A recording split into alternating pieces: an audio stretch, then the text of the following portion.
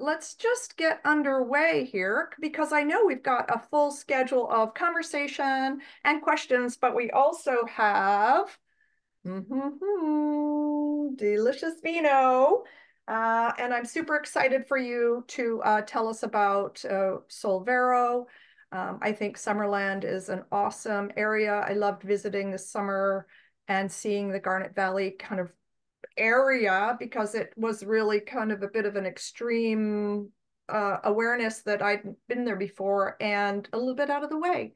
And it's got some elevation, and that's super exciting. So let's just, why don't you tell us a little bit about, I don't know, what's the most exciting thing? How you got into wine? I think that's super interesting. So, Sure. Yeah, it's been quite an adventure, a long road, but a pretty fantastic one. I'm glad life took me in this direction. I was kind of a science geek through high school, and my first university degree was in microbiology, actually. So sort of fortuitous that it had, like yeast is a microbe that I studied, but I yeah. didn't really have any relationship to winemaking or wine growing at that point. To help pay for that degree, I started working at a restaurant, ended up at a fine dining restaurant with a really focused wine program.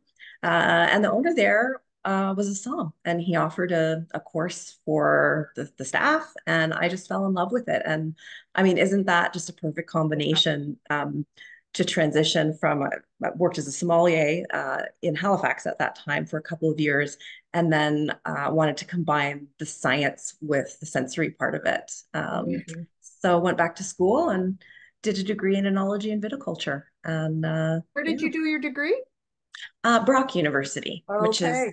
it's the only one in Canada that has the full Bachelor of Science program in enology and viticulture. So I did the full deal, which was over 4 years, Wow. and the work term sort of co-op placement that was a part of that program is what brought me out to BC, actually, and then fell in love with the region here and never looked back. Hard not to fall in love with the Okanagan Valley, or You're right about that. oh, beautiful. Okay, so Halifax, was that a home? Was that an or place of origin? Were you raised in Halifax or were you in I Ontario? grew up in Ontario, so Mhm. moved to Halifax to go to university. Dalhousie had a really strong Wow. science program, so that's what drew me there. It's where I got into wine. Thought I might make, I thought ultimately I would likely make wine in either Nova Scotia or Ontario, and then lo and behold, I'm out on the West Coast and loving it. Wow. So transcontinental, look at you. Uh, So. I cover east, west, in between. We have a vast and beautiful country, that's for Is sure. that true? Yeah. Mhm. I was really impressed with Nova Scotia wine, visiting Benjamin Bridge, Blomidon, and Light Heart and Right. Wolfville.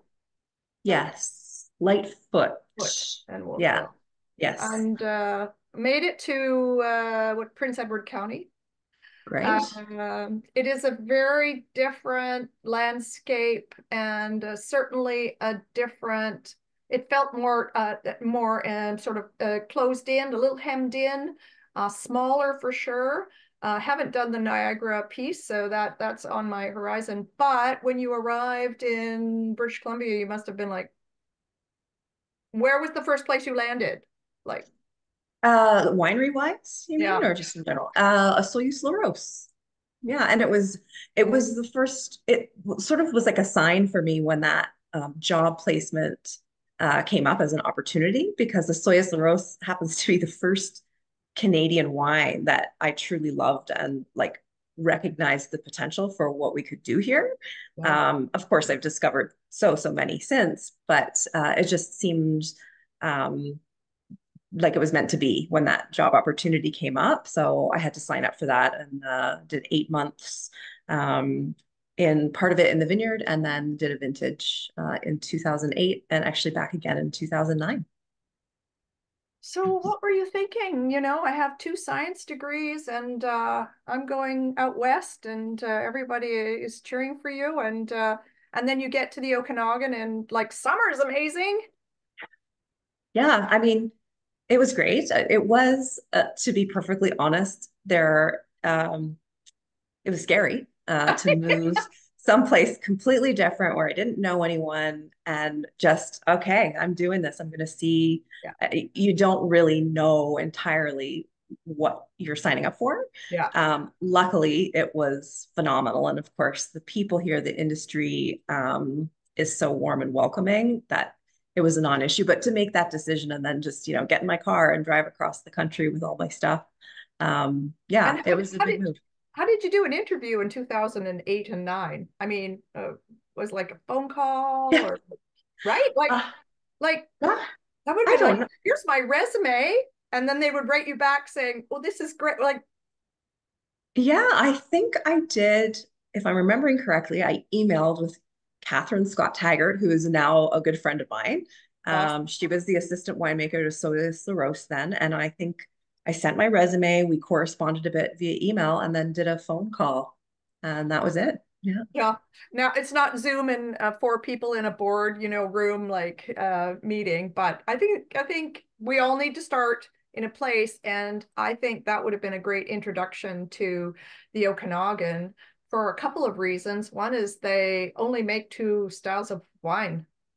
yeah, And if anybody has shown us, especially those who believe we should have one grape variety that is our, masthead, they did a great job with kind of setting that tone. And then, of course, going out and winning awards and having all that spotlight. I mean, you know, it was a yeah. great way to start. How did that spark your imagination for what could be? Yeah, I think just the complexity, the depth of concentration, the ripeness level, the Mm. richness of those wines. Yeah, it really just spoke to the potential of this region. And I do love what you said about focus. I think um, BC has the ability to grow a wide variety of different grapes depending on where you're situated. Like, West Kelowna, for example, is very different than a Soyuz. But to be focused and selective on what you do well on your site, I think is a critical part of what we do. And for example, our focus at Solvero is very dedicated to Pinot Noir and Chardonnay, and a little bit of Pinot Gris. And that speaks to your strengths because after Osuyas Rose, you went to Stoneboat. I okay. Oh, what started vintage, what vintages did you do Osuyas Rose? 2008 and Eight. 2009. Okay. And paid my dues, cellar rack and digging tanks out and doing all the stuff, which I still do and still love to be hands-on. Not quite as much so, but yeah, then went to Stoneboat for the 2010 through 2014 vintages. Kind of worked my way up from assistant winemaker to winemaker for the latter 4 years. And then a job opportunity came up at Liquidity. So did the 2015 through 2020 vintages there. So 6 vintages at each. Yes, and you and I met when you were a winemaker at Liquidity because I was at Legacy Liquor Store Yeah. and the styles of Chardonnay and the profile of Chardonnay coming out of Liquidity at the time was just stellar. And so for me, it was really exciting to meet you. And I think there was an award that had just been won, or, you know, Yeah, go that ahead. was, yeah, it was a big one for us. The Chardonnay du Monde became as the top rated wine at that competition for our 2016 vintage, which was quite exciting. And again, I think speaks to the potential for Canadian wines on a, Mhm. not just in Canada, but on a world stage. 100%. 100%. Um, so then you were at Liquidity for 6 years. That's right. Things happened, and then all of a sudden I was like, Solvero, Alison? Wow, amazing. Was there something in between? Did you, No, I went straight there. I'd actually been following what Solvero is owned by the Sartor family, founded by Matt Sartor, who found this property out in Garnet Valley and really had the vision for what it could become. And so this was, I mean, it's a new winery, but it doesn't feel Yeah. so new to us because it's been a decade in development. And he would come to Liquidity with me and taste barrels when he was like doing clonal selections for what he was going to plant. So I feel like, I was sort of a spectator for the first formative years. And then when the production facility was almost done and the winemaking side of it was getting to a point where they needed a full-time winemaker, it seemed like the right fit for me. Yeah, I love, first of all, I'm super excited that you're involved because I think it speaks to your expertise. The story behind, hand augering, uh, holes to plant vines on this. How many acres is it? The total acreages is 30, but it's a very steep, high elevation vineyard. If you can picture this with the vineyard blocks are broken up by a series of gullies and tree lines, which are left intact. So of the 30 acres, 16 is planted, and that's the maximum And for that I vineyard. recall the elevation like is steep, like it to hand auger and plant the upper bench there must have taken like I don't know, it felt like it should have taken an army of men. And here's a dad and his son going through the motions. So a real passion project is what it felt like when I visited and when I chatted with Matt. 100%. Yeah, it's not certainly not an easy vineyard to farm. Mm. Just the steepness alone, and even we call the top block K2 because it is just so steep, like 30-degree slope. That makes so much Specialized sense. specialized tractor to get up there, and the bedrock is very close to the surface. So, planting everything on a topography like that is more effort, more work, but the quality of the grapes, I think, reflect the effort that's put in. Well, that I could taste it. So I'm just going to set the tone. So I drove off of Highway 97. I don't remember what my off road was, but I just remember winding once I got off Jones Flat Road, I think. So you kind of come up over a crest and you come down, and it's like a winding road that you get on, 2 lanes. You're in the middle of a valley or a very narrow, sort of long valley, and you're winding along that road, and suddenly it's like, oh, around a corner, around a bend, there's farms down below, and there's like mountains right to your extreme left and right. And so it's like there's Solvero, and you drive up, and there's like a asphalt driveway, but this beautiful like set back winery that's like wood and concrete and very open and surrounded by like construction, like where it's a little bit of a construction site. When I was there, it felt like, because some parts hadn't been finished yet, like the tasting room. And we had this beautiful improvised out in the fresh air kind of tabletop with 4 bottles. And then you introduced me to the wines. And I just remember thinking, like, this is super special. So maybe you could talk a little bit about acreage and soil types and like what we get and what's unique, because there's limited sunlight, and like there's some things I noticed, but I'm not an expert in this. I'm just kind of an observer, and I like to share the story. So if you want to maybe take us on a little adventure of Solvero and kind of what sets it apart, that'd be awesome. Yeah, absolutely. Well, as you mentioned, it's a bit of an undiscovered gem of Garnet Valley in general. Yeah. It's actually not very far off the highway, about 5 minutes off the highway, but this really charming winding road through farmland, ranches. There is some other grapevines planted, and there is another winery in the region. I should plug Garnet Valley Ranch as well. There are our neighbors, so a couple of places to come out and visit in Garnet Valley. But yeah, Solvero has been in development, as I said, for a decade. with the vineyards. The winery production building started going up in 2021. And you'll be happy to know there's no more construction. We just finished the tasting room and we'll be Amazing. opening up that space to host guests this season. So last year, we did open our doors to welcome people and share our wines, but it was a bit more of a behind the scenes on the production side. So we were sitting on the Mm-hmm. crush pad. Mm-hmm. This year, Okay. we're still going to offer that experience to Yeah. tour through the facility through the eyes of a winemaker. But we also have a very peaceful outdoor and indoor seating area with beautiful views over the hills of Garnet Valley. So it's a very different landscape than anywhere else in the Okanagan. It feels Mm-hmm. like you've transported to a completely different area. Mm-hmm. The trees are all ponderosa pine. It's Yeah. even the wildlife is very different in this region, just so close to the main Okanagan. The Garnet Valley is a smaller, slightly more narrow valley that runs parallel to the Okanagan.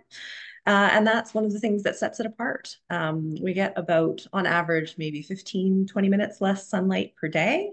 And it's why Matt selected Pinot Noir as a focus there, because what it translates to is really nice development, full flavor development, physiological ripeness in the grape at lower sugar levels than you see elsewhere in BC, in the Okanagan. Right. Um, yeah, so you'll be Because the surprised. Okanagan, like the Okanagan, I mean, it can get what, 40 degrees Celsius. I don't know if it gets that in the vineyard. It feels like to me, if you had Pinot Noir anywhere south of, Summerland, it would just like, unless you had a high elevation and lots of protection, it would get very ripe very quickly and be kind of that, not jam bomb, but it just wouldn't have the finesse. And aren't we looking for finesse and elegance when it comes to Pinot Noir? And isn't that how we do it, right? Like the things you're talking about. I think so. I mean, everybody has different goals and different stylistic vision for what they're Mhm. doing, but yeah, that's what drew me to Solvero is this yeah, true cool climate viticulture with grape varieties that are suited to that. What kind of elevation are you at? Like how high up? Like I don't know. When I would visited Garnet Valley Ranch, I think they said that at the highest point they're at 2,200 feet. That surprised me. Yeah, I don't think in okay, you can do the conversion for me. I'm thinking in meters, but Okay. I think Garnet Valley Ranch is similar. Where our maximum is, I believe, 650, 650 meters. I was just multiply by three, which is Close enough. probably, yeah, you know me. So, about 1,850 or, 2,000 feet. Well, that's, Yeah, yeah, a little more than that. Yeah, yeah. 2,400. Yeah, Wow. yeah. Wow. So yeah, Garnet Valley Ranch is definitely not uh 2,400. They could be 22. I think their number is around 680 as a maximum, but don't quote me on that because That's I don't okay. want to speak for them. And But you're doing three grape varieties. You're at about 650 meters. You've got 20 plus acres. yeah, so we've Hint, got go ahead. two vineyards, so 16 acres on the Garnet Valley site. We have a second property called Happy Valley. And then we just planted another 4 acres that we're leasing as well. So it'll total 24 acres. Wow. So so we're not quite at the winemaking part yet, but when you've spent time in the vineyard, so what tonnage, like what are we looking at for a yield off of a vineyard like this? So Garnet Valley is a very low yielding vineyard. That partly is to do with the age of the vines because younger vines typically produce less. And if they tried to produce more, we would reduce that tonnage. Right. So not to stress them too much. You don't Yeah. want to overdo it with young vines. So we've been averaging about a ton to a ton and a half from Garnet Valley. I'd like to see it eventually at about 2.5 tons an acre. I think that's achievable and still hitting the quality mark that we want. It'll be the right balance. Yeah. So that's the goal eventually, but we're not rushing anything. You're not quite there yet. Well, what's the horizon looking like? So that a development again over another decade, that it's going to take the vines, that much time to become mature enough to produce that kind of fruit? So, Yeah, interesting you bring that up because I think this year is going to be a bit of a turning point for us and perhaps the industry in general. I'm not sure if you're aware or how aware you are of I've the heard some winter. things. Please tell us what you're seeing because it's quite scary. Yeah, I was actually just at a meeting before this with a large group of industry representatives to talk about what the situation is and what our path forward is. And really, until the spring, we don't really know 100% what we're looking at. So it is a little bit of a waiting game, but we're trying to be proactive. In January, mid-January, early January, we had an extreme cold weather event. And vines are relatively hardy plants, but they are affected by cold temperatures when they hit a certain threshold. And we hit below that threshold for a sustained period of time. And there's something that we can do to assess now um, damage that has occurred. It's called bud dissection. So basically, you go out and take samples of canes or last year's growth, and then you can cut the buds open. And if they're green inside, they're healthy and viable. And if they're not, that means they're dead. And there's different bud types. I won't get into all that technical stuff, but the results that we're getting this year is 100% bud death. So that Oh, potentially means no crop for this year. I should point out that that is very different than vine death. So bud death means that they won't produce grapes, but we can lay down new material for the following year and right. potentially recover in the following year. So we're looking at little to no harvest potentially in 2024. So come fall 2024. And, we're a resilient industry. So we're coming together to talk about solutions and what that might Sure. mean and Mhm. what it looks like moving forward. So, Did you make enough wine last year and that it's maybe possible to continue selling the inventory you have? Of course, that doesn't set you up for next year, but like, or is this is a sold out, we sold everything and so now we're yeah, we were lucky in 2023. We actually did our biggest harvest to date. And I do have bottled some wine, and I do still have some wine in tank that can get us through to a reasonable degree. So to answer your question, it's kind of a little bit of both. We're going to be price. short on some, Yeah. and we'll have enough inventory to get us through on some other things. But All of that handwork that Matt did, like, I guess we can only hope that there's no vine death and that it is just bud death. Because that's a big challenge if it's greater than just a harvest. It's still a painful, I'm sure I can't imagine. Um, Yeah, it's pretty heartbreaking. yeah, And it's industry wide in this instance. that's Like what the I've reports are heard. the same from north to south. So you don't wish that on anyone, but there is strength in the whole industry coming together to work together. And I think that's the silver lining. Like that's exactly what's happening. People are coming together to be supportive of each other. And Mhm. there might be some temporary regulation changes that are coming down the pipeline to make sure that your favorite BC wineries can keep the lights on for a year until we can get our estate vineyards back online and producing a full crop. Could you ever imagine this when you were studying that you might be faced with this kind of situation?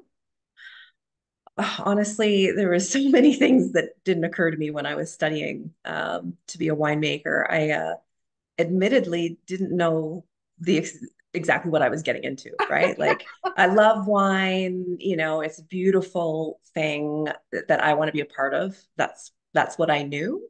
And then the reality of farming hits pretty quickly. But this is probably the most significant challenge that we faced.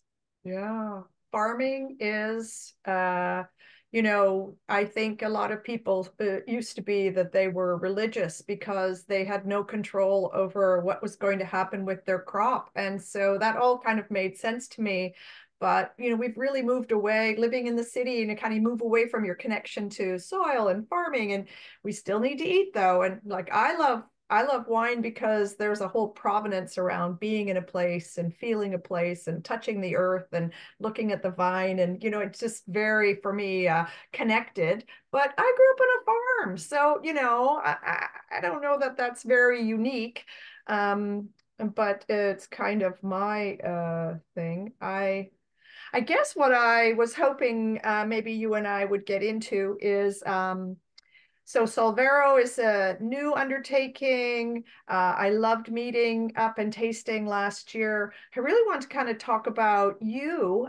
What's it like for a woman in the wine business? Have you ever like, what's your take on that? And especially if there's like people listening, they're like, I really want to get into wine. Like, well, there's a whole conversation about what do you do? Like, uh, where's the pathway? Is there a Yeah. pathway? How are women supported? Are they supported? Does it even matter? Because I would say you're young and strong and physically fit, and you're out in the vineyards and you're like got your boots on. I was like, Blundstones and blue jeans, like woohoo. It's kind of a vibe, right? Exactly. Totally. It's Yeah. it's and yes, you can dress up and go to an event and be in the city and do all that stuff, but it's I don't want to say it's a hard life, but there's a lot of physicality to it, which I always have loved, but that's not for everyone. And so I don't know, maybe there's ways that you like to talk about being a woman in it, what the energy of a woman brings, what the sensitivities are. I mean, I've heard that women are better tasters. I did my thesis at Brock on differences in taste perception with looking at gender. And statistically, women rate more sensitivity to taste and smell, whether that translates to an actual, superior ability. That Well, remains to be but seen. But but that's so interesting because I believe women have just a sensitivity that's slightly different from men, and that's a very big generalization, so I have to be careful. But I believe there's also a confidence that you have to have as a taster that somehow I sense men have more than women because I see some of these tasting events where it's a competition at Psalms and blah, blah, blah, and there's like two women and like a dozen men. It's like, are women just not putting their hands up? Are they just not confident enough? Are they, like, because I think it could be wonderful to see more women in all aspects of the industry. absolutely. Yeah, I mean, I would venture to say that confidence is a component of that. I still struggle with it sometimes myself, overthinking something before I actually put my hand up to voice it. And, then by then somebody else has already brought it up and, Scooped it's it, yeah, scooped like, it. oh, missed my opportunity. But yeah, I think women are fairly well represented in BC. It's certainly not like a 50-50 breakdown, but I feel like there is good representation. There are programs to help support women in wine. To become winemakers or work in any aspect of the industry, whether that's sales or management, vineyard, which is probably a place where women are less well represented, but that's changing as well. Um, Are I've these had, like government programs or university programs or what's the, I'm talking about, I think it's called Les oh, Dames scholarships? d'Escoffier. Yeah, so And that's, BC Hospitality Foundation. uh, yeah, Um, yeah, there's also a new one that I saw that Pete Marshall and his wife, Monique Chung and their son. yes, Yeah, he's our sales representation on the in the Lower I Mainland. love that. Yeah. Pete, yay, Yay, Monique. Pete. Yeah, they're just like, They're that, lovely. yeah. Yeah, Well, that means you'll be in all the right places with all the right people tasting. I think so. It's going well so far. Yeah. Is Solvero making natural wine or conventional wine or Luc Raisonné? Like, where do we fit in the scheme of Yeah, name? I don't like to put a name definition because some of these things aren't regulated anyway. So you can call them Right. natural, and natural to somebody other than me. Somebody else might define it differently than I do, for example. Um, if I were to describe our philosophy, if I had to put a word on it, it would be sustainable, and truth and transparency in everything we do.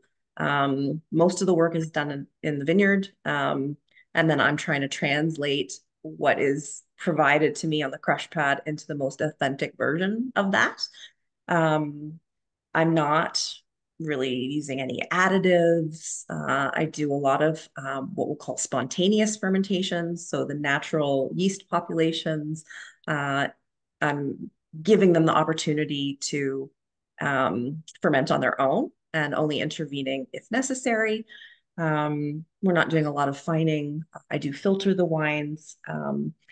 But I often, the term natural wine almost implies that other types of wine are unnatural. And yeah, we're not doing anything that isn't an authentic representation of the place where we are. It's interesting because in the food business, which I was a part of for a couple of decades, using the term natural was eliminated. You can't call a product natural anymore, Mm, simply because it implies something that can't be kind of quantified really without a yeah, long list. And even then, it implies something that is then used in a different way. So, is it a natural process? Well, I don't know. I'm not going to come up with a good example at the moment, but it has a personality of its own that can be conflicted, and so they abandoned it at least because there became a channel in the grocery business called natural foods. yeah, So a whole misnomer because under that came a few other things. But so when we talk about wine, um, I think a minimalist is kind of yeah. you sound like someone who has a lot of care and attention and is because you know what's supposed to happen, you can also be the person who guides and shepherds and watches and responds. Is that kind of Very well said. Yeah, that's yeah? exactly how I would phrase it. So Um, you're like the mama to the wines. Hey kids, get on board. well, they certainly keep me up at night sometimes. That's for sure. Always on Yeah. my mind. What Yeah. is this? What is the stress that a winemaker is thinking about Oh at gosh. 3 in the morning? I try certainly not to worry about anything unnecessarily, but firstly, things that are out of my control, I try and just put that aside. I can't control the winter temperatures, so there's no point in fretting over it. You just have to look at situation Mm. and make the best decision moving forward. And that's how I treat everything. Every vintage is different. Mhm. So there's always a level of nerves going into every vintage because you don't know what you're going to encounter, what kind of pressures might be in the vineyard. There's in humid years, we might have a little bit of mildew pressure. So trying to be on top of that, and just blending decisions. I'll do a series of that's one of the most time consuming and detail oriented part of my job. It's also probably the most artistic part where you're taking, let's say I've got 50 Pinot Noir barrels. I consider each one of those barrels a unique component of what will become our final Pinot Noir. So I'll do a series of blending trials um, over the course of several weeks, combining different proportions of each thing to try and come up with the best version of what we're trying to showcase. And so there's always that level of, you know, Yeah. is this the right direction? Oh my gosh. Yeah, and just thinking Because about that. 50 barrels could be 50 combinations times, I don't know, what's the exponential Yeah, calculation of that, right? It's like, oh no, there's 2,500 combinations here, whatever the number is. Like it's a lot. it is. Yeah. So how did you learn to taste? Uh, the way I found that the way that I learned how to identify different taste descriptors and profiles in wine was practice Yeah. and doing things side by side. So I understand how, you taste one glass of wine and then another glass of wine 6 weeks later. Yeah. You don't have that side by side comparison that highlights the differences. So Right. just practice flights of wine side by side. And yeah, identifying, some of the key ones that are like eureka moments are probably more obvious. Sauvignon Blanc and like the grassy herbaceous character that brings. There's certain ones that are like really identifiable. And then you kind of nail those down, and then the more subtle nuances come closely afterwards. So Right, like I've got Sancerre and Sauvignon Blanc in a glass, so which one is which? yeah, But is that a good segue into maybe tasting? Because you were kind enough to send me something lovely, which is the yeah, our Pinot Solvero Gris. Pinot Gris. Difference Yeah. between Pinot Gris and Pinot Grigio? Do we want to talk about that? Yeah, I mean, to be honest, maybe you know more than I do about this, but Pinot Gris is versus Pinot Grigio indicates a stylistic difference, and also it's more Notice this, commonly named that in like Italy commonly uses Pinot Grigio, and Alsace would use Pinot Gris, right? and yeah, Notice the slopey shoulder bottle. I mean, there's many ways to communicate the stylistic character of wine. Pinot Grigio is usually a little high shouldered, Bordeaux bottle. And Pinot Gris tends to like if you think of Alsace, those flutes are, I mean, elegant and uh, Pinot Gris can ripen in Alsace. Oh my gosh, the story is crazy. Over the last 30 years, it's a 1 day earlier harvest. So now they're harvesting 30 days earlier than they did. And the alcohol so the alcohol is rising to like 15% because these grapes accumulate so much sugar, way more sugar than they were ever able to manage. So it's quite an interesting story, and it was considered kind of a cool climate. The mountains were protecting, like this, um, what do you call it, a rain shadow, much like what you would have, I'm guessing, in Garnet Valley, because you've got high elevation, you're a little bit more to the west of the Okanagan Valley. yeah, Anyway, yeah. I'm going to pour. I don't know if you've got something there. So this Already, is I'm the way ahead of you, Barb. 2022 Solvero Pinot Gris. So Garnet Valley is a sub-AVA now, is it not? It's not specifically called Garnet Valley sub-GI. It is Summerland Valleys. It's part of Summerland Summerland Valley. Valleys. Does it say Yeah. Summerland Valley on here? It does not because this was bottled, I think, just before that became, Okay. yeah, a Okay. DBA. Well, this is so going forward though, on your bottles, we will see that it says Summerland Valley.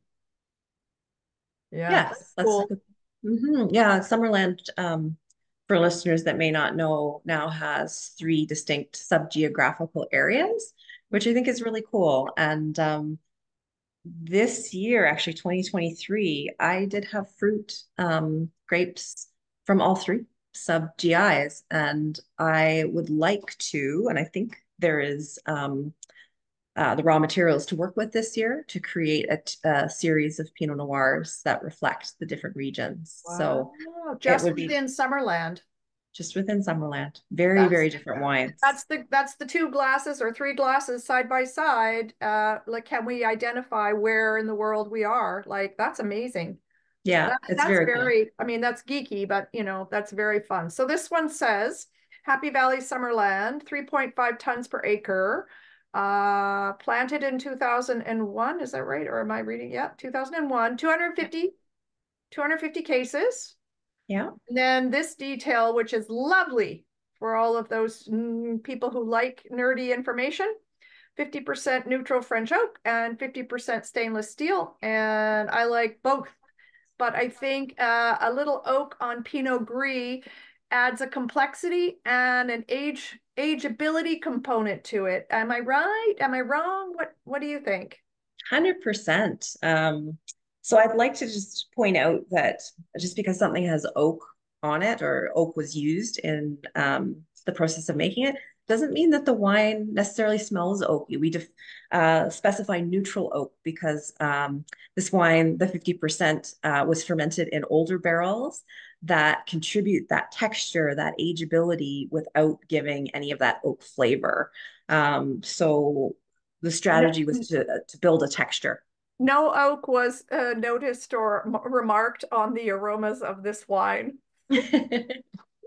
Yeah, but the previous vintage I did 75% in barrel, in neutral barrel, and it was a bit too much. It was a little bit fatter, a fatter wine than I wanted. So we dialed it back to 50-50. So the stainless gives like a little bit more freshness and sort of crisp, clean acidity, and then the lees contact. So lees are the yeast and other sediments that settle from the wine to the bottom of the vessel that they're in.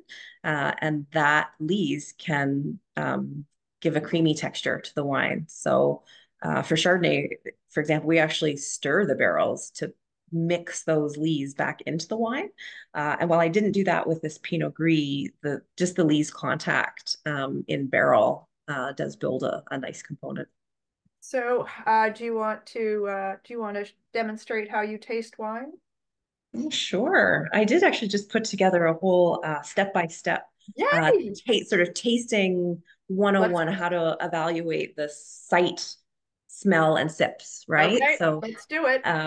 picking the right glassware and serving the wine at the right temperature is a good Mhm. start. Often people serve white wines much colder than I would recommend. Coming straight out of the fridge is cold. So if you want to be able to get the full expression of your wine in glass, pull it out of the fridge half an hour early, let it warm up to, 12 degrees, 11 degrees, and you'll get a lot more out of it.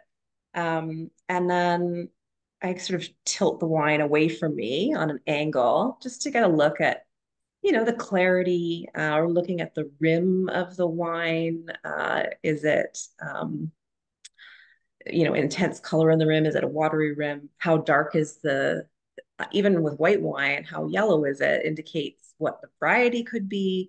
Chardonnay tends to have a deeper yellow color, and Pinot Gris tends to be more of like a straw yellow. Mhm. Um, and then we give it a swirl. And for beginners swirling, I give the advice to keep the glass on the table and use the table as I don't know if you can see me from here, but it's much easier to swirl the wine if you've got the base of the glass on the table. Right. And then the smell is the best part for me. We It's spend most of our time in training with the diploma. We always would say 50% of the effort around your tasting note, everything seems to come from, you look at it, you swirl it, but you spend the most time inhaling aromas and from different, degrees, but to have perspective on what we're going to taste because everything's informed really by your nose. Yeah. And even what you're tasting on the palate is really, it's your nose doing the work. Mhm. Our tongue is able to detect just a few things, but your nose will retronasally. So when the wine is in your mouth, you're still smelling, but retronasally. So yeah, you'll notice on the labels, we've opted not to include um, tasting descriptors. Mm. And that's for a couple of reasons. The first being, I don't necessarily want to tell people what they should be experiencing. I want them to experience it on their own, and describe it for themselves.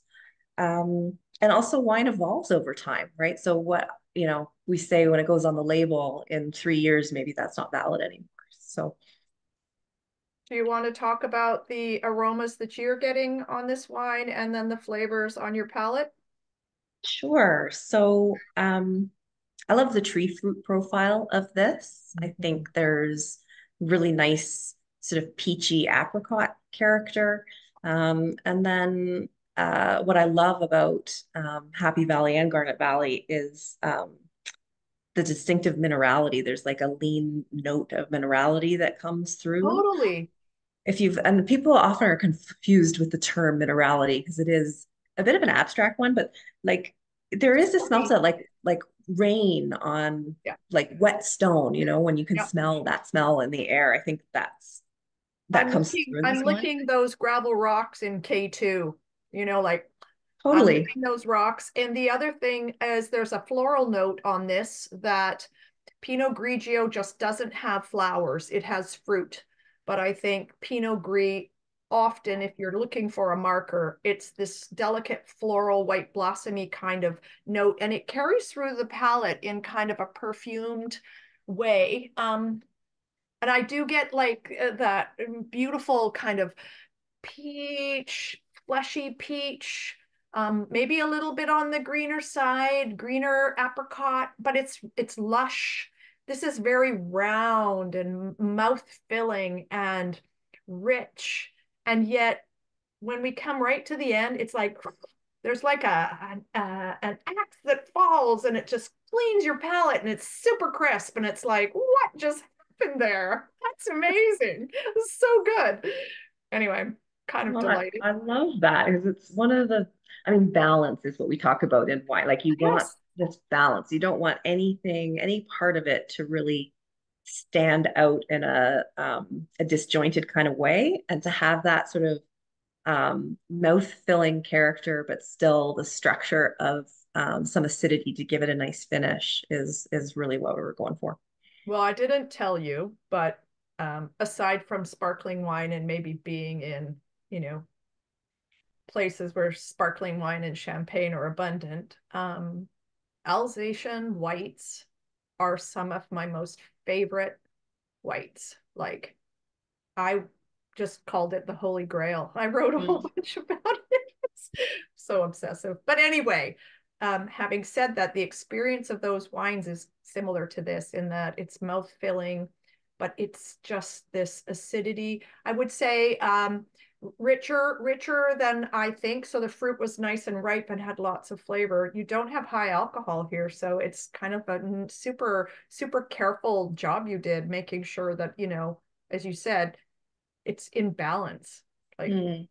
so Yeah, the most important decision is, I think, as you alluded to, is the harvest decision, right? To harvest the grapes at the optimal time is really the key to everything, right? If you can get that right, so then the rest is I easy. imagine you out in the vineyard tasting grapes like every day. Is that what happens?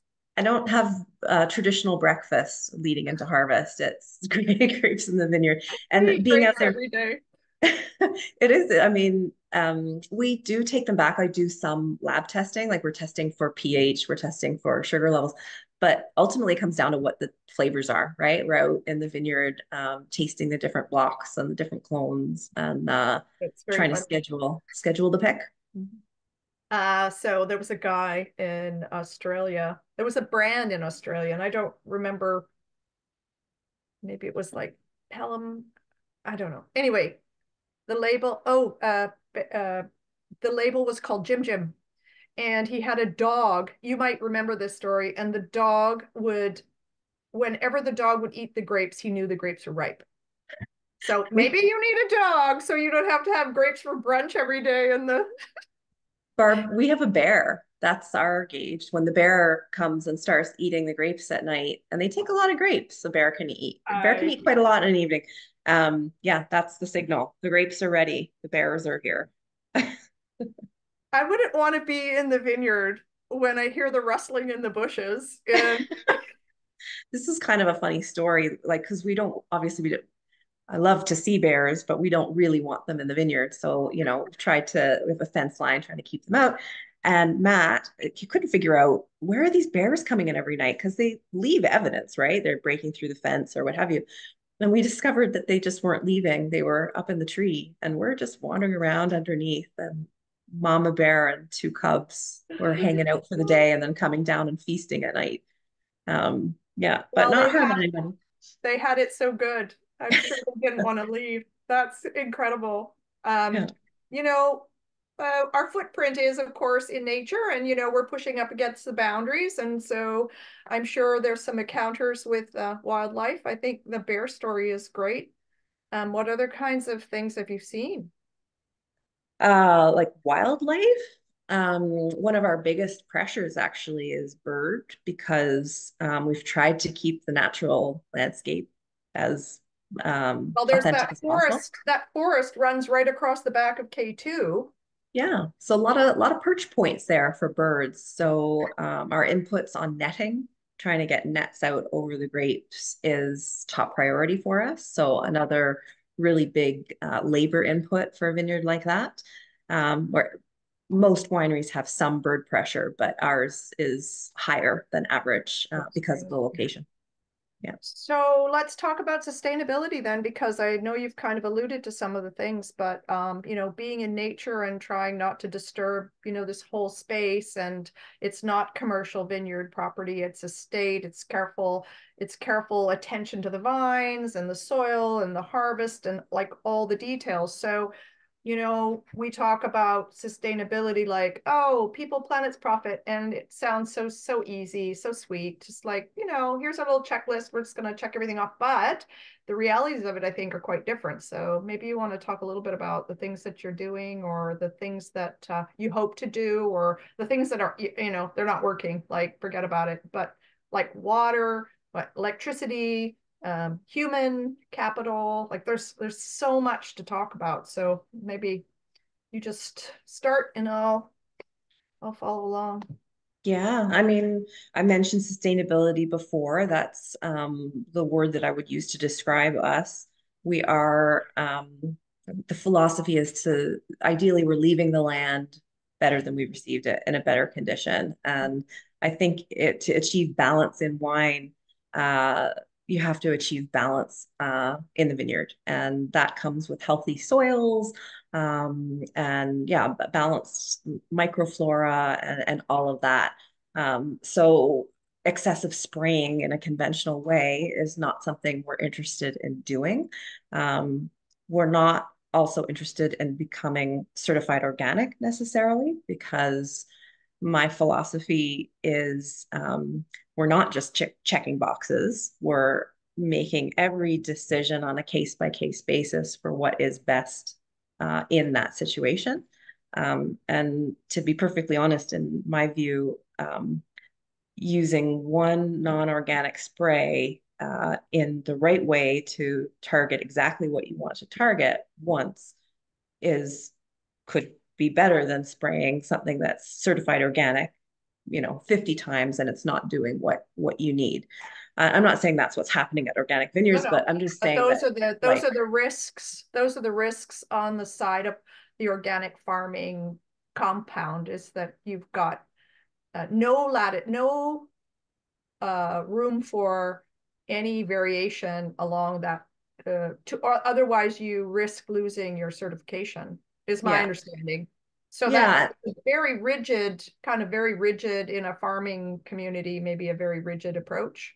I think in a lot of ways, yes. I mean, it does give good general guidelines that we are following almost to the letter. I mean, one of the big ones to get away from is weed spray, because that's the tough one if you're organic. Glyphosate. Mm, Yeah, it's that's the hardest one, and we're not completely free, but we're using, for example, straw under vine as a replacement for that landscaping fabric. You can use a grape hoe to actually mechanically remove weeds. So there are things that we're doing that way to reduce the need for any of these things. I really like the straw conversation, because it doesn't just function to suppress the weeds, it acts in a threefold way. So it suppresses the weeds, improves the organic matter of the soil, builds the health of the soil, and it helps us with water retention. So, to your point about water conservation, especially for our site, which is very rocky, very steep, where we have a lot of runoff, that straw serves to retain the water where we want it, and thereby using less. right. I love some of these tricks or tools that you have to explore to find the solutions you need. Like, are there some others that come to mind? I mean, gosh, forest fires, and then drought, and then deep freeze, and like we're really at the edge of what seems to be possible for farming, especially Yeah, grapes. yeah. I mean, we haven't had our shortage of challenges. The forest fires, the first year at Solvero actually was 2018 was the first year that the vines produced grapes. And we opted not to bottle that vintage because that was the year I think Matt thought he was going to lose the vineyard. The fire burned right up to the property line. So um, the wine was affected, and that wasn't certainly how we want to represent our winery any year, and certainly not in our first release. So Yeah. opted not to bottle that. And then 2019 became our first vintage. But Those are yeah. huge decisions. Those are huge financial decisions. I mean, they're Mhm. huge. Agreed. Yes. Yeah. So, what's the future of boutique wineries in the Okanagan Valley? Um, I think back to the beginning of our conversation. I think it's a bit of a turning point right now. I really hope that, I mean, we have a very diverse um, set of wineries right now. There's larger corporations, but there's medium size. There's the majority are family owned, family operated small wineries. And I'm certainly going to do everything in my power to make sure that continues. So I think having that diversity is part of the charm, right?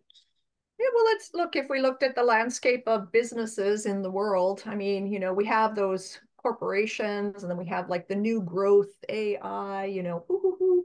But it's been the driver of the economy for as long as I've been around, that anything mom and pop, 1 to 10 employees is like making all of this progress, or all of this effort to sustain themselves, and they're really an engine. So I would feel like it's just it ends up becoming a numbers game. So how do you create a cooperative then for family wineries? They don't all need to buy bottling machines. They don't all need to buy maybe there's like the crush pad idea, or like, I mean, I know this is like old news, but you know you can't predict nature, but you can take your best guess, and you know help each other out. So I think that's what you were kind of alluding to. So how does the helping each other out look like? What does that look like in Summerland?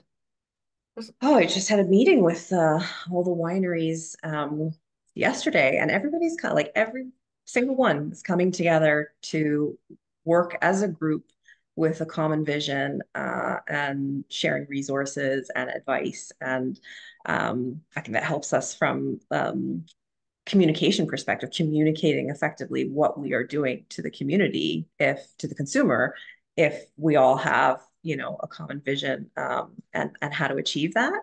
And I just love that, everyone was on board, open and ready to share. And that's the one thing that I've seen improve over my years here, that when I first started, maybe it was a little bit more, you know, um, keeping your cards close to your chest and not like Yeah, worried there's about the a trust. competition. Yeah, there's a trust element, and there's also us versus the world kind of an element too, right? So and once I think the tide sort of shift, like I think New Zealand has shown us for a long time that this is a community that gets together, and they work together, and they make a lot happen.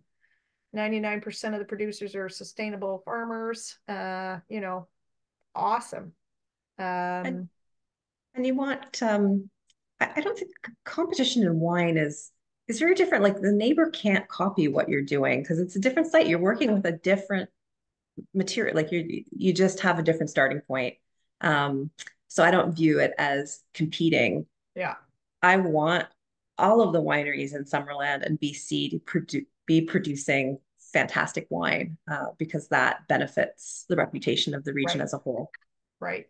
Yeah. So how like what I was just thinking is like the more wineries in Summerland, the more reason for people to come to Summerland and drive around. So I was just curious, how many, were there quite a few people that just kind of discovered Solvero randomly, driving, because I feel like that's been a big promotion for Summerland. I wrote a story about it in last spring, because it was like, wait a minute, I never go to Summerland. Yeah, I think there's some untapped potential there. It's a little bit off the beaten path, right? You have to go off the highway into more of a bottleneck drive, right?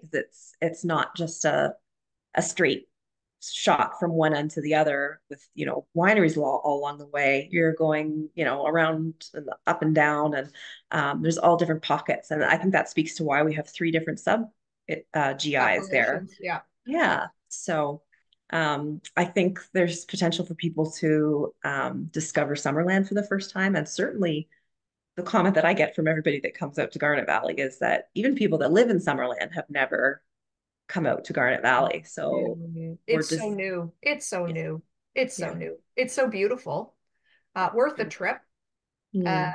And maybe we should talk about the Pinot Noir because like the onophiles that are just crazy over Pinot Noir, they're going to be so excited to hear the story about, Solvero, Summerland, and there's a few other producers in that kind of area that are doing pretty delicious things. So, Yeah, I'm and pretty proud of our Pinot Noir. do you have the Ah, bottle here?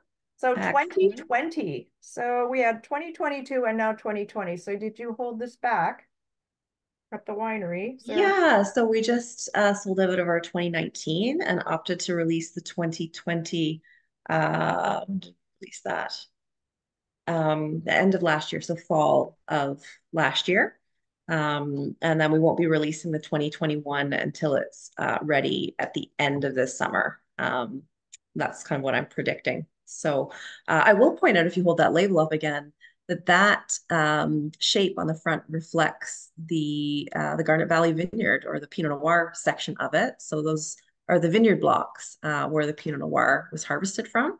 It's like a Um, perfect triangle with like smaller triangles inside of it. So I love the texture of the label too. It kind of gives the impression that, yeah, we've got some rocks here. That's the same. The Pinot Noir, or sorry, the Pinot Gris label is a bit more of rectangular, but again, it's got that same treatment of texture. So, like, do you know how many vines you have at how many Solvero? vines? Oh Or my how many goodness. rows? Like, yeah, there's like some people actually have numbers like, oh yeah, it's like We do have numbers. I don't know off the top of my head because every block is numbered up to. So like our spring block, I think, has about 48 rows in it. Um, and our standard density blocks have about 1,600 plants per acre, but we do have a high density block of Chardonnay that's over 3,000, like 3,300 vines an acre. So I'd have to get out my calculator to be no, to be honest. so the high density Chardonnay, is there some ideas around what we're going to do with high density Chardonnay vines? Like the berries Yes. will be different. Sorry, the what will be Will the different? berries, the fruit be different, like the bunches? Yeah, the idea with high density is that you get the same yield per acre overall, but each vine individually produces less. And the goal with that is more premium quality and concentration. So Right. we wouldn't be using that block for like sparkling wine, for example. We'd be using it for our estate grown Chardonnay, and that like true barrel fermented style, oak aged for 10, 11 months. And yeah, the idea is to drive complexity and quality by planting in that way. But it is like everything else on the vineyard. This is the hardest block to farm because again, very steep, and you can't fit a tractor in, right? They're planted so close together. Like push behind tractor, backpack spray, like everything is by hand and walking to the most extreme level.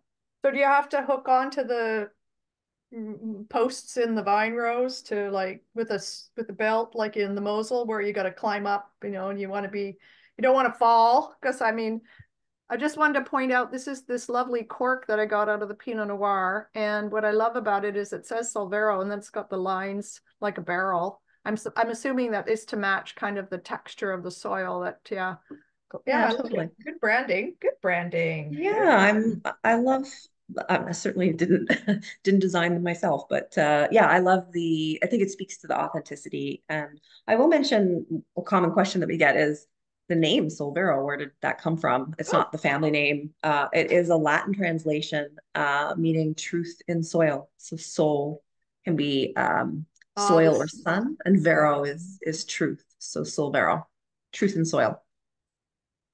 How apropos, truth Mhm. in soil. And of course, the soils. As I recall, like um, bricky, clay, rocky, like, and when I say clay, it was all dry and kind of brittle and, it's water or stressed. I don't know if that's the right term, but like it doesn't get a lot of water, and so therefore I'm assuming vines go deep, and but it's certainly a unique vineyard, Yes. Okanagan. Like, Oh, yes, very much so. I mean, glacial soils, I mean, the mm, Okanagan and Garnet Valley were formed by glaciers, so that's common to everyone. But the bedrock is closer to the surface for us, so there's a lot of rocks that are from that. So granitic bedrock materials, very sandy, gravelly, a bit more loam. And oh, I should mention that we did just plant some gamay too. That's one thing I haven't talked about. So we have just planted that last year, and that's more of a sandy loam kind of character. But yeah, very well draining soils should force the roots mhm, to go down nice and deep, mhm. and translate to something pretty cool in the glass. Love Gamay. Gamay Mm. is delicious. There's a few good producers of Gamay in the valley. I was also hearing that there's been some talk of Grenache and other. Mhm. Do you want to walk through the tasting of this? Got Sure. it's not as translucent as I thought it might be. It's got very good color. Like you can see that. It's sometimes BC Pinot Noir can be very thin in its appearance, very Mm. see-through and transparent and opaque. Yeah, this is not that. No, we get some really good intensity, and that comes with again back to that sort of sunlight hours that we get, the narrowness of the valley. We get really great concentration and intensity without hitting those high alcohol levels. Worked with Pinot Noir elsewhere, it's more of a challenge because you don't get that intensity until you hit, say, 23, 24% sugar, and then that translates to like 14% or something in the finished wine. This is more like 13% or below. The 2019 actually was 12.2%, and it had that similar intensity, right? So Wow. that speaks to the Wow. vineyard site. And this Speaks to, is, does it speak to great brightness too?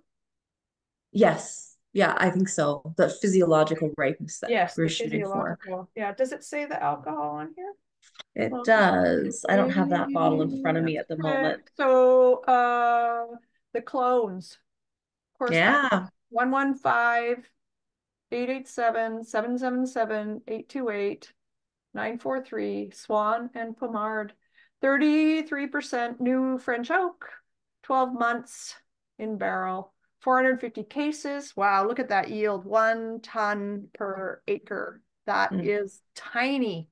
I think I can just tell by the aromas already. This has got this beautiful perfumed nose, sweet, like not roses, but like sweet fruit, like cherries, but it's not sweet in terms of sugar. It's just this beautiful ripeness that I think comes across. So, Love that. Yeah, for the wine geeks out there that are interested in clones of grapes, Pinot Noir is the variety that we most commonly talk about them with. And I guess to simplify it, I would say that a clone is like a subspecies of Pinot Noir. It is like a cutting from a plant that exhibited a particular characteristic, whether that was a type of growth habit or cluster size, um, a variable that differentiated it from another plant, and then that was propagated as a separate, what we call clone. And I find that with Pinot Noir, certainly in this vineyard, it's the one grape variety I can taste like the grape in the vineyard and taste the differences between the clones and the different sites. Pinot Gris, Chardonnay, they don't show that the same way, but there's clones of different types of clones of those grape varieties as well. mhm. But Pinot Noir really showcases beautiful differences. And I love having the 7 different types to work I with was going to say because that's just tremendous it to is. think about how to layer complexity into a glass of wine. Yeah, it's I think of it as having like more paints on your palette, right? Because that everyone brings a different profile from flavor and texture to tannin intensity. I find the clones 667 and 828 tend to have darker fruit character and bring more intensity and tannin structure, where 115 is, I call that our workhorse clone. You consistently get, cherry aromas, but it's a little bit leaner and lighter. So do you want to just walk through this one? The colors like great. The color Yeah, is nice. beautiful ruby. It's kind of medium. You can see through it, but it's not translucent. Like it's not watery in any way. There's a density to the color. Yeah, and that's a Pinot Noir is the reason why some are can appear lighter. It is a thin-skinned grape variety, and of course, that's where all the color comes from. So sometimes it can be a challenge to get color extraction from Pinot Noir. We don't really have that problem because of the site and how it ripens. I don't do really extended skin contact. I mean, it did see over about 25 days on skins, Mm. so not so I'd say fairly average, Yeah, just over 3 weeks on skins. yeah. Everything by hand punched down. So we constantly mix the skins back in with the wine as it's fermenting to try and optimize that color. Um, and what I'm shooting for with this Pinot Noir, I hope that the fruit is what you get first. I like kind of the darker fruit characters, a little bit of Yeah. floral, maybe a hint of cola, and then some earthy spice. I love that kind of just a hint of old world in there Yeah. too, Yeah. to round it out. It has a really a finish that is also it captures some of that minerality that you talked about in the Pinot Gris. Just at the end, it's dry. It's so lovely and dry, but there's this nice sort of mouth coating flavor of sort of this bruised dark fruit, but then there's this minerality that's just kind of sitting with it. It's really lovely. Well, Yum. glad you're enjoying. I'm pretty proud of Yeah, that one. that would be a great boeuf bourguignon or I don't know. I just have that on its own. It's delicious. It's a pretty versatile wine. That's one of the reasons I love Pinot Noir too, because it has that intensity, but it's not like um, a cab so like when it's Well, this has a lot of acidity. I would say what I like about Pinot Noir is that it brings acidity to a meal. um, mm, and a lightness. I feel like everything's in balance. Like there's no sharp edges here. So I'm guessing like, did you say alcohol was 13 or 14%? It's not high. it should Um, be on the back label there, just at the bottom left, just above the website. It says red wine, 750 mils. oh, I there think, it is. yeah. 22.7. No, that's not right. 12.7. That's I was gonna say 12.8, but yeah, I was close. So low alcohol wines, no alcohol wines. What's going on? What the heck? What the heck's going on? I'm not sure. I yeah, I mean that's a topic of conversation right now in the industry as well, like low or no alcohol movements, which for me, I feel like premium boutique wines are kind of exempt in a way from that conversation because this isn't something that is a binge drinking category. It's not promoted that way. This is wine is food. Like you're having a glass to enhance your meal. And I think there is actually health benefits associated with that. Um, there's a place for non-alcohol, low alcohol options. I think it's cool that you're seeing mocktails on lists and nobody's promoting drinking and driving. That's for sure. I think having those alternatives and normalizing them is a great thing. Mhm. Um, yeah, I hope it doesn't, take away from what it is that we're doing. No, I think you make a really good point. It's the barefoots and the apothics that are like really struggling. Gallo is having a huge review of all of its category because, where it made a lot of money was in this manufactured wine category. And I always say to people, it's kind of like food, it's kind of like fast food. It's fast yeah, wine. yeah, And this is not fast wine. This is slow wine. This is in that category of care and attention and artisan and like totally different. So, Yeah. I think you're right. I think you're right about that. I just have to convince my kids that alcohol is not bad, because right now alcohol is bad, and pardon me, alcohol is bad and gummies are good. So it's like, Yeah, you know what? I don't know where the future trends will go, but yeah, I think future generations will continue to discover the beauty and magic of because, premium wines. yes, because it is an experience. It is going to a place. It is this entire holistic kind of it's this thing that happens when you first had that amazing wine that sparked your imagination, that changed your mind, that got you interested, or that brought you to wine. Because in a place like Solvero, where you're sitting in this beautiful valley and the sun might be going down and it casts its shadows, and you're at the tasting room and maybe you're sitting out front, and it's just magic. It's magic. The birds are singing, right? It's like pretty quiet. There's maybe crickets. It's like put your phone away Yeah, and be here now, and experience something that has been crafted. And we love craft beer. I'm not going to call this craft wine, but it's certainly it's this premium boutique estate, wine from a place that I think, I don't know, I could go on about it, and I would say, well, I'm female, so maybe I go on and gush about it, and I shouldn't, but yeah, it's all about the emotions that come up when you have the experience of a nice glass of wine with someone that you care about. So 100%. I think that's a beautiful thing. I have faith that that yeah, will carry on. continue to be appreciated. Yeah. Do you have a memory of that first bottle, or is there some bottle that stood out for you in the last? Gosh, a memory that comes to mind, there's been a lot over the years that are meaningful. One that I remember from a few years ago now was tasting a Cab Sauv with a great friend of mine who'd she'd moved back to Australia. That's where she's from. And we were Kangaroo Island, I think. And we ordered a bottle of St. Hugo Cabernet Sauvignon. I think it was can't remember what vintage now. This was a little while ago, but I'd been sort of off Cabernet Sauvignon and the Aussie ones too. Like I'm not sure that the representation we get on the shelf here is Like, accurately yeah, reflects what you can get. And it just was like it renewed my love and appreciation for this grape variety. Like it had ripeness, but there was like mint, and it was yeah, it was round and rich, and yeah, it was just a really special time, bonding with a friend that I hadn't seen in a while, and rediscovering this type of wine.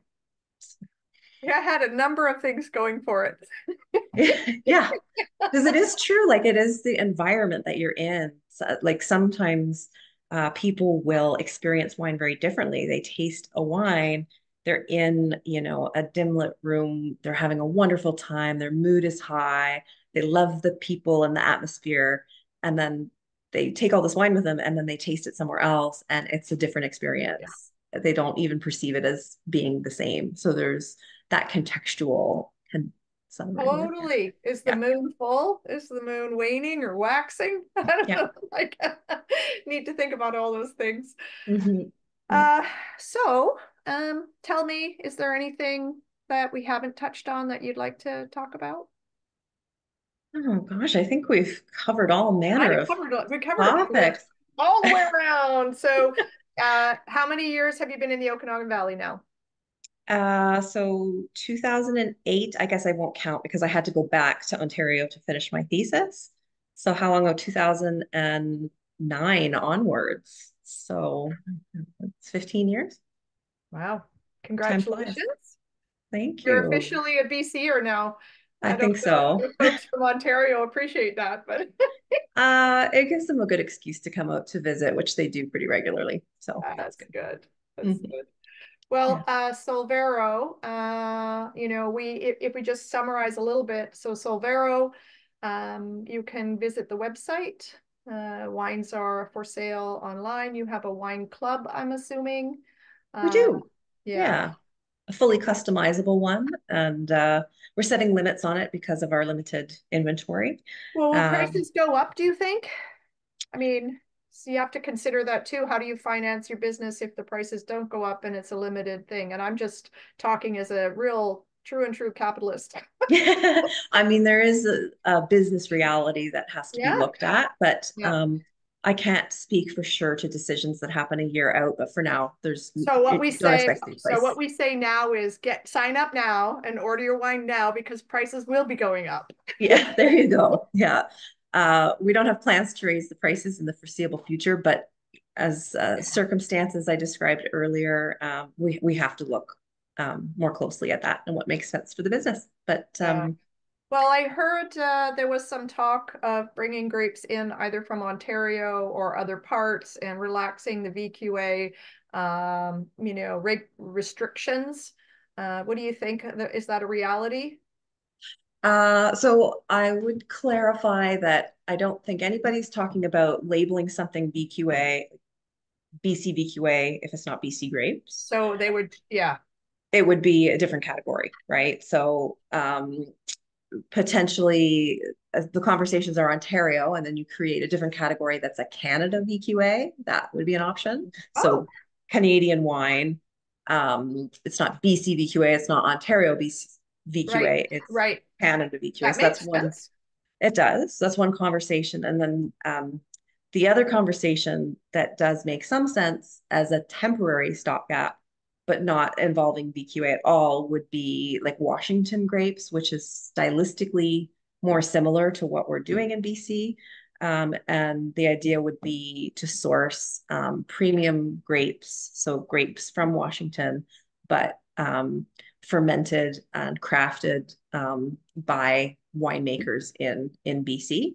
But there's obviously regulations that And have to be logistics. navigated and Yeah. logistics. And, you know, we our whole philosophy is truth. So making sure to communicate what we're doing to the consumer in an authentic and effective way.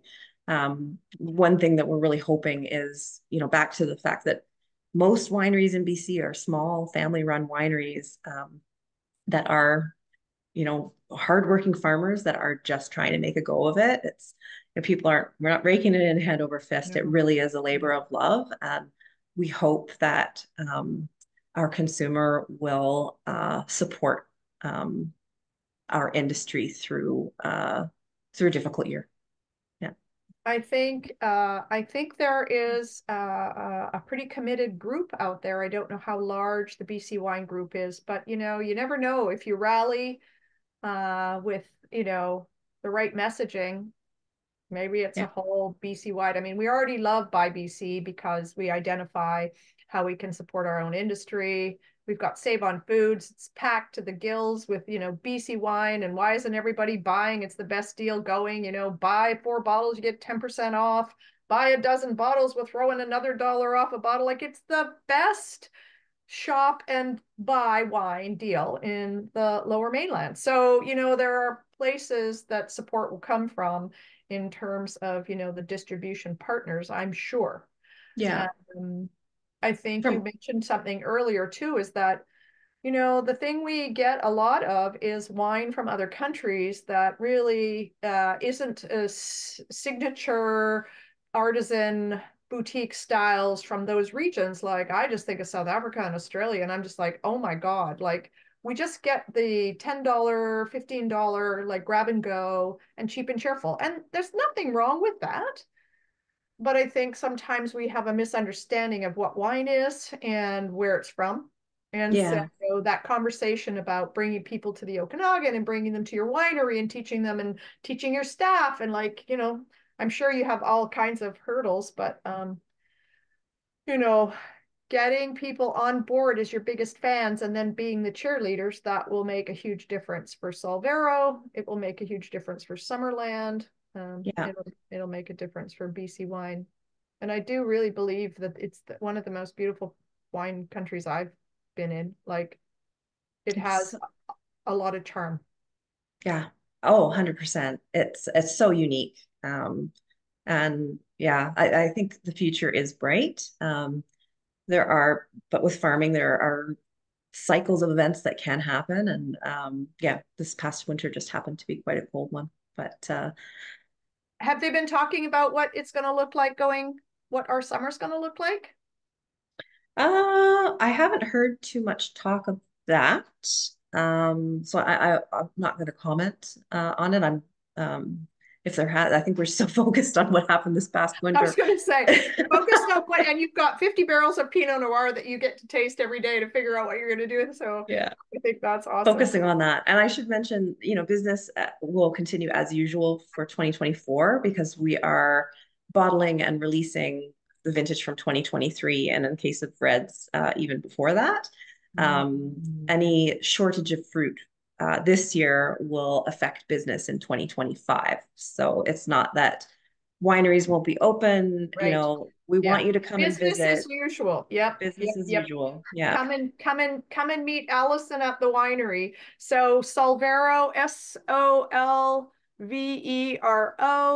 I think it's a website, Solvero Vineyards So Solvero Wines Winery. dot Oh, C. Yeah, solverovines.ca. Solvero Wines.ca. Yeah. Perfect. All right. Well, if there is nothing further, lovely to chat. Always great to see you. I like the bear story, so I think we're going to have to find some more of those. That was very good. And Glad you like that. I'll be in the Okanagan in March, so I'll stop by and say hello. That So would be fantastic. I look forward to seeing you in person. yeah, thank you so much for the wine. I am double fisted as we say goodbye. So I hope you enjoy the rest of your evening, and I look forward to talking to you soon. All the best. Likewise. Take Thanks so care. much, Barb. Yeah. Bye. Bye.